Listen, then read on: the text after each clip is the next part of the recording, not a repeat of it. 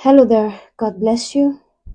You are welcome in the name of Jesus. This is Prophetic Intercession with Amel. My utmost privilege each time God blesses me with a prophetic message. God bless you. If this is the first time you're clicking on my video, I acknowledge you. Thank you for doing that. Please check to see if you're already subscribed. If not, go ahead and touch that subscribe button. God bless you as you do that in the name of Jesus. I want to take our time to appreciate all the partners, or will I say the members of this channel, all the members, everyone that has subscribed to the membership of this channel. I want to take our time to say a very big thank you to you. Thank you so much. The membership to me gives a sense of family. There are so many people who come in and out of the channel. They pass, they view prophetic messages, and they pray with us, and they are not members of this platform. Members are people that they say we are not just passerbys. We are you have become a part of our family and want to identify with you. I do not take it for granted. Thank you so much for believing in me to that extent that you want to make me family. I consider that we are already a family. We might not be 100, but the few people that have subscribed, you mean so much to me. Or the few people that have subscribed to the partnership, or membership, you mean so much to me. Thank you so much. God bless you. And of course, I know there are some people, you're in countries where you cannot actually subscribe to membership, but you love and believe so much in the grace of God upon my life. I do not take it for granted. Thank you for your love. Thank you for your support.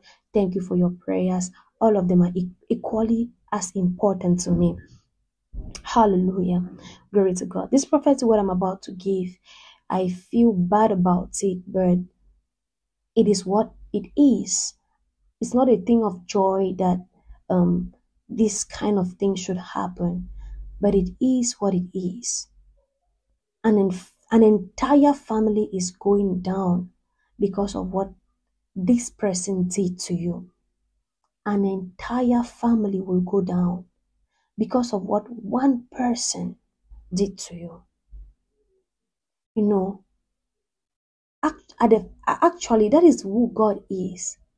When God loves someone and they try to rubbish the person, God's fury comes down like nothing you've known before. That is why he says, touch not my anointed and do my prophet no harm. Once you touch the anointed of the Lord, or you try to harm his prophet, God will not take it lightly. Look at what happened to Daniel. After the people who teamed up against him, the people who tried to set him up to make sure that he falls into the trap and he's been put into the lion's den. When God delivered him from the lion's den, when God delivered him that the lion did not devour him, what King Darius did, whenever I read that part, it is scary that someone who knows nothing about what happened, they were not in on the ploy against Daniel. The only crime they committed is that they were connected to these people. The Bible says the king took the people who teamed up against Daniel. There were 122 of them, and their wives and children. Did you see that? Let's look at it. Daniel chapter 6 rather. Verse 24, it says, the king then gave a command, and those men who had maliciously accused Daniel were brought and thrown into the den of lions. They, their children, their wives, and before they reached the bottom of the den, the lions overpowered them and crushed all their bones. Did you see that? Their children and their wives did nothing wrong.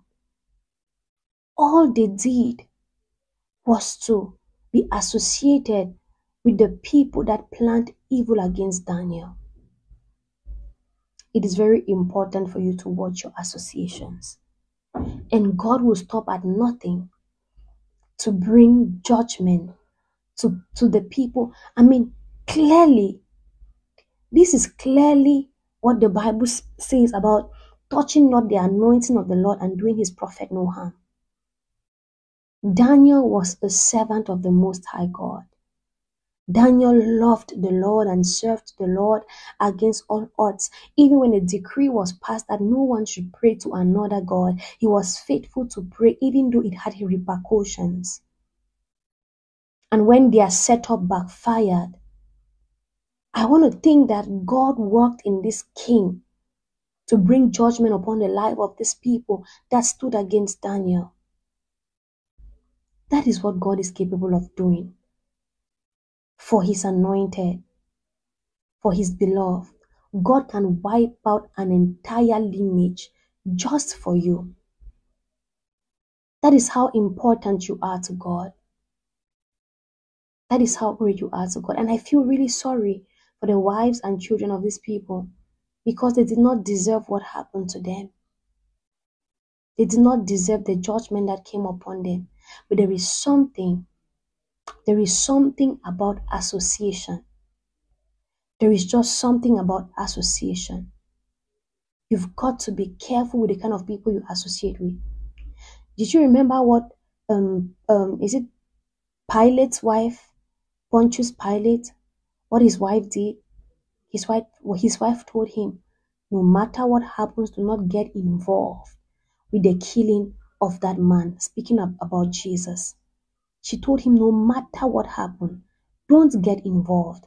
And Pilate took water, washed his hands, and said, I am not a part of whatsoever you want to do against this man.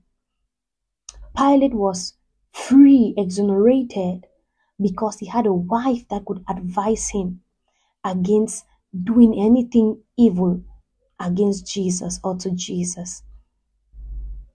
Maybe if one of these men confided in their wives about their plans against Daniel, they would have advised them, they would have become the voice of reason to tell them not to be associated with such an atrocity. But the good news is, that is how valuable you are to God. He would go under and beyond to fight for you. Hallelujah, glory to God. God is giving this assurance to someone. Maybe there are some people that have teamed up against you and you feel like you are alone. Don't worry. There is nothing they will do to you that will go unpunished. Not only them will be punished, but even the people that are connected with them or the people that are connected to them, they will go down. They will all go down for your sake. In the mighty name of Jesus. May the Lord bless you and keep you, cause his face to shine upon you. May he be gracious to you and give you peace. In Jesus' mighty name. Amen.